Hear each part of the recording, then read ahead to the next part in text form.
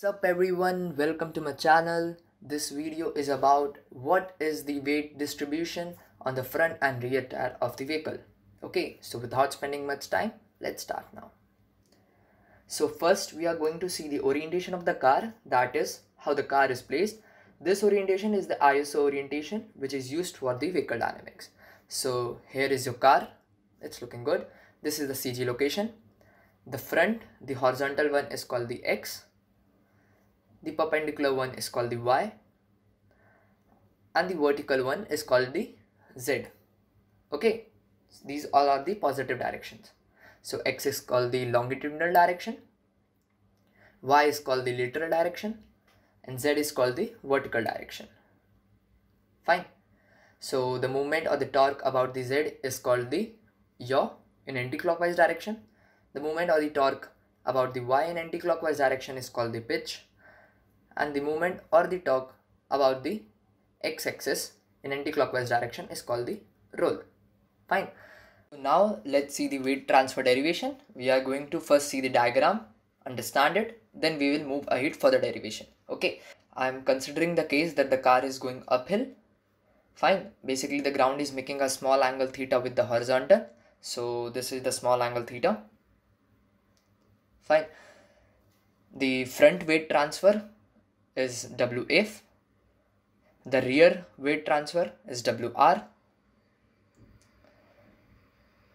This is the front rolling resistance RF, and on the rear tire the rear rolling resistance RR.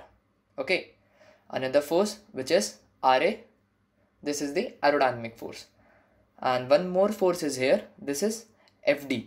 FD is the basically this force is the dragging or the pulling force. If the car is pulling some trailer or a cart, then this force is acting. Fine. So this is a dragging or pulling force. So the vertical force W, which is the weight of the car, its component W cos theta, and the another component W sin theta. Okay. So here one more force is acting. This is the D'Alembert force. Basically D'Alembert force is the inertial force, so this will be equals to mass into acceleration, and mass is given by W by G, which is weight by gravity. Okay, so here I have shown W by G into acceleration. Fine. This is the overall length of the vehicle. This is the wheelbase, center to center distance. The distance from the front center tire to the CG is L1. The distance of the rear center tire to the CG is L2. The height of the CG is H. The height where the aerodynamic force is acting is HA. The height where the drag or pulling force is acting is HD. One more force is left here. This is the traction force. Okay, so traction force is FF on front tire and FR on the rear tire. Right. Okay, so the front contact patch and the rear contact patch are shown by B and A respectively. I'm making some assumption here that cos theta is approximately equals to 1, theta is very small, R equals to FR into W, R is the total rolling resistance, H equals to HA equals to HD. Okay, all heights are equal. Fine. If you want to calculate the front rolling resistance, then RF will be equals to FR multiplied by WF, and the rear one will be FR into WR. Okay, so this will be the front and rear rolling resistance. Now let's check the derivation. So here is your figure, and I'm balancing all the forces parallel to the ground.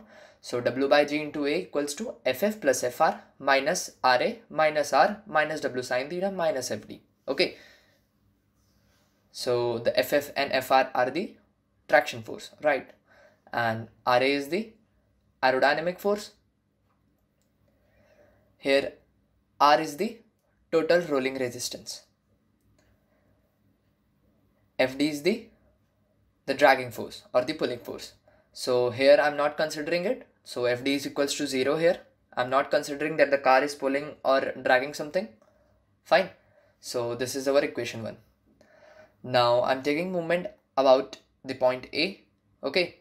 So WF into L, the clockwise, R into H, another clockwise, W sin theta into H clockwise, WG into AH clockwise. Okay, and the minus W cos theta into L2, this is in anti-clockwise direction. Fine. So from here we get WF this, and this is, I'm considering this equation as 2.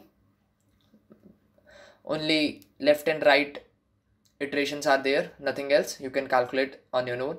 Similarly, the moment about B gives WR equals to this. I'm considering this equation as equation number 3. Fine. So on solving, I'm going to solve these 3 equations together, doing some iterations, and finally we will get WF equals to L2 into W by L minus H by L multiplied by F minus FR into W. Similarly, WR equals to L1 into W by L plus H by L F minus FR into W. Okay, so where F is equals to FR plus FF and R equals to RF plus RR. F is the total tractive force, R is the total rolling resistance. Fine. So this is the very important equation for the weight distribution on front and rear tire. Note that F is the tractive force. This force is limited by power and also the ability of the tire to take the load. Okay. So this much for this video. Thanks for watching. If you like my video, if you like my content, hit the like button. Don't forget to share my video with your friends and colleagues if you find the content useful. And also subscribe to my channel. Press the bell icon to get the latest updates.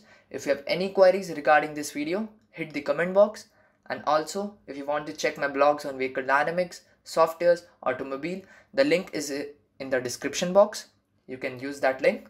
Okay, till then, keep learning, keep exploring.